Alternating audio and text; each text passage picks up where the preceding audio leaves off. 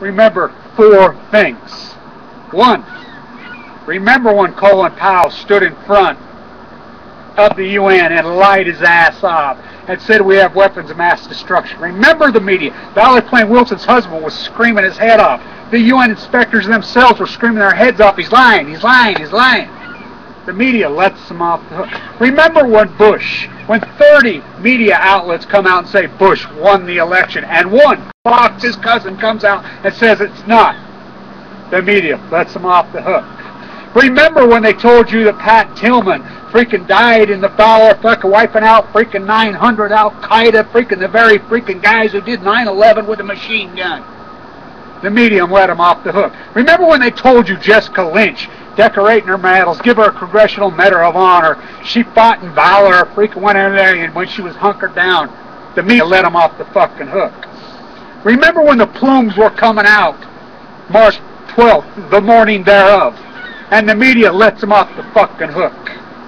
Do not believe these motherfuckers. This thing has been leaking radiation for 4 fucking days. And let's talk about the jet stream. Okay, a lot of people don't know this. In the context of the jet stream, people didn't even know what it was until World War II. It had been hypothesized, believe it or not, it comes full circle, by a Japanese philosopher many, many, many hundreds of years ago.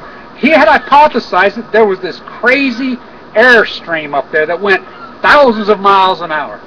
Well, during World War II, one of the Japanese scientists actually thought maybe he's right. So what they did, they released helium balloons with bombs on them up into the air, and he hypothesized they would get in the jet stream and come to the west coast of the United States. He had no idea if it was working. It was experimental, but they released thousands of them. Well, the fact is they were making it here. The United States had a serious problem on their hands that they kept it tight-lipped as they possibly could. Well, the jet stream at that time was flowing through Oregon.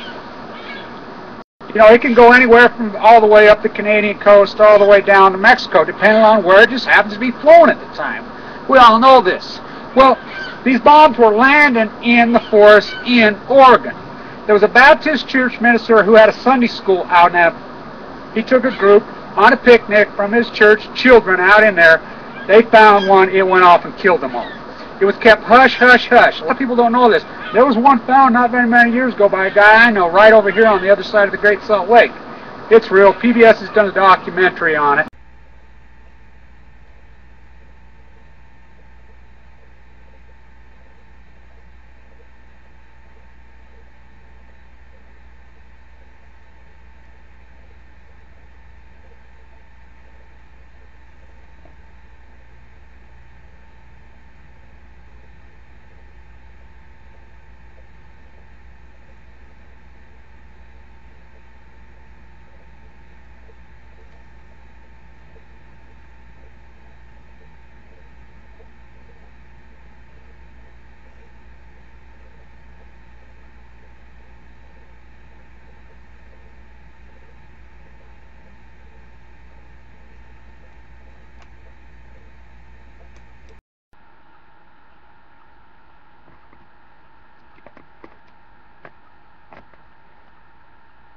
The protesters of Japan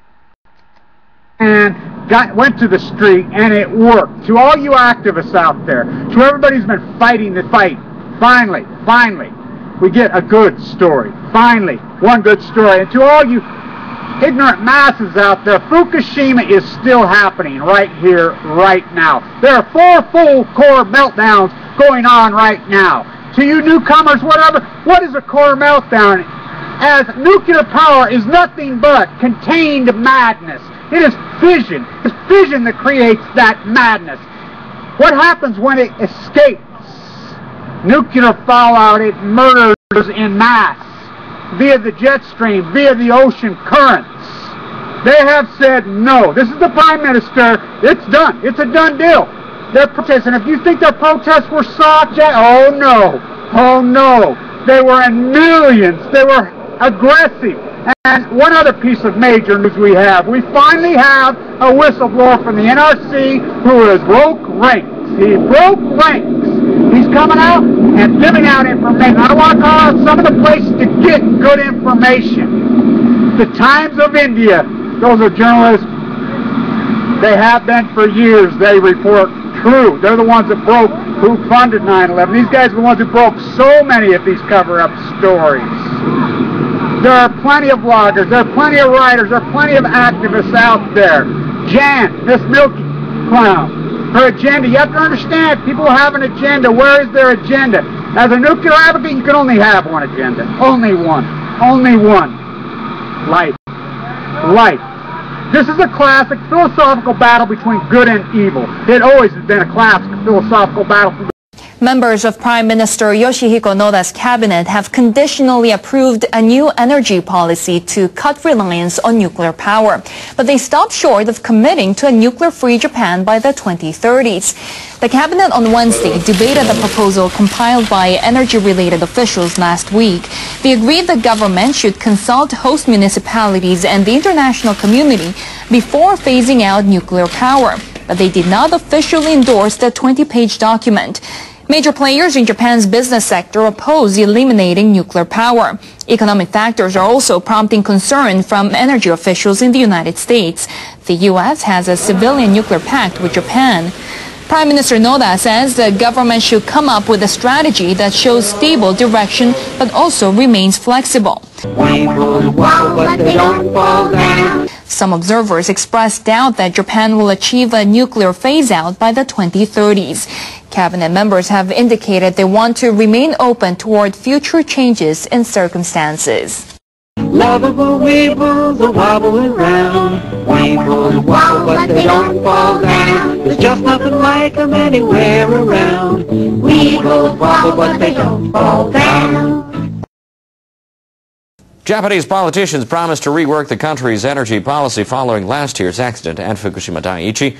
Prime Minister Yoshihiko Noda announced details of that policy last week. He said his government would steer the country toward a nuclear-free future, but a final decision by his cabinet has turned a clear commitment into more of a vague idea.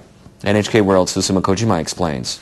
Members of Prime Minister Noda's cabinet are playing defense. Critics say they backed away from a plan to wean Japan of nuclear power in coming decades. But ministers stress their new energy policy hasn't changed.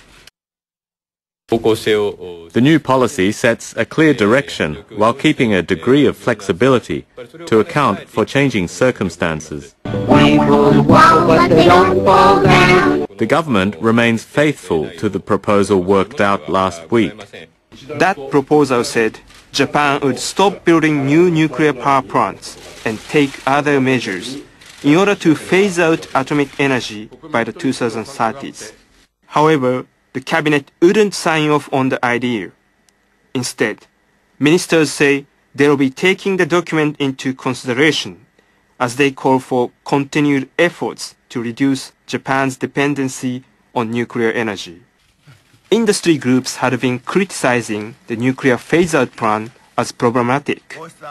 They've been pressuring the government to back away from the idea. Don't interrupt my act! Maintaining a stable energy supply will be difficult, and utility bills will shoot up. Companies may be forced out of Japan, and national strength will decline. When you pay off the first baseman every month, who gets the money? Every dollar of it.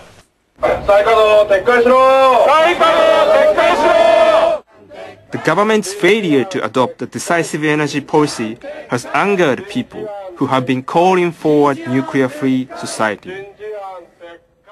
They say they'll aim for zero nuclear dependency, but now we cannot help but suspect that's a token gesture. Prime Minister Yoshihiko Noda says the government needs to retain flexibility while aiming to phase out nuclear power. But Wednesday's decision only paints a more uncertain picture of the future of Japan's energy policy. Yes, now, on the St. Louis team, we have who's on first, what's on second, I don't know who's on third. That's what I want to find out. I want you to tell me the names of the fellows on the St. Louis team. I'm telling you, who's on first, what's on second, I don't know who's on third. Do you know the fellows' names? Yes. Well, then who's playing first? Yes. I mean the fellow's name on first base. Who? The fellow playing first base for St. Louis. Who? The guy on first base. Who is on first? Prime Minister Noda has appointed Shunichi Tanaka as chairman of Japan's new Nuclear Regulation Authority. The authority replaces the defunct Nuclear Safety Agency, which dealt with the Fukushima Daiichi accident. The new authority was in many ways born out of the Fukushima incident. I would like to improve nuclear regulatory governance from now on. Tanaka was deputy head of the Atomic Energy Commission. Noda has also appointed the 4 other members of the authority, including a nuclear reactor expert and a seismologist. Japanese Nuclear Crisis Minister Goshi Hosono says he believes the authority will do its best. It's another bullshit experiment.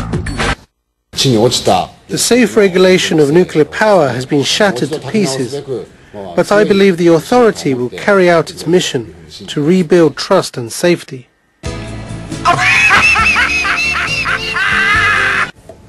Hosono also stressed that transparency with the public is needed. Policymakers at the Bank of Japan are taking further action to try to give the economy a jolt. They've approved additional steps toward monetary easing. They'll be buying up more bonds and other assets. Board members reached the agreement during 2 days of talks. They decided unanimously to expand their asset buying program by about $127 billion to more than $1 trillion. And board members decided to extend the term of purchase for government bonds and other assets by 6 months to December next year. They flagged a high degree of economic uncertainty abroad. They're concerned about European debt, a slowdown in the Chinese economy, and the bumpy U.S. recovery. BOJ board members downgraded their assessment of the Japanese economy. They say weaker domestic production and exports have put a pause on the pickup in activity. At a news conference that followed the meeting, Bank of Japan Governor Masaaki Shirakawa stated that immediate action was needed to keep the economy going.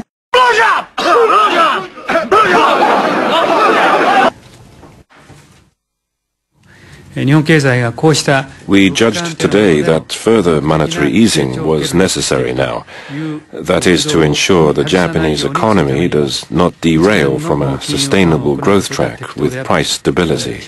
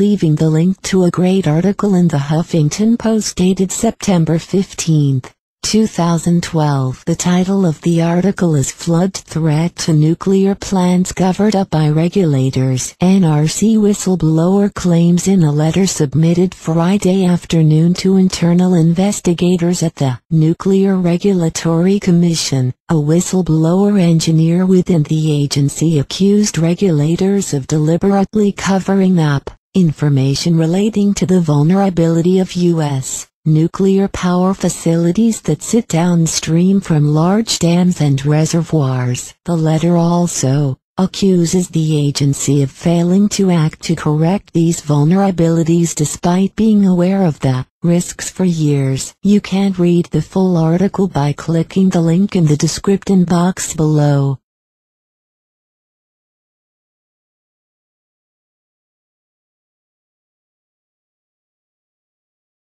We've reached the maximum allotment of high-quality digital content and up-to-the-minute information the human brain can adequately process.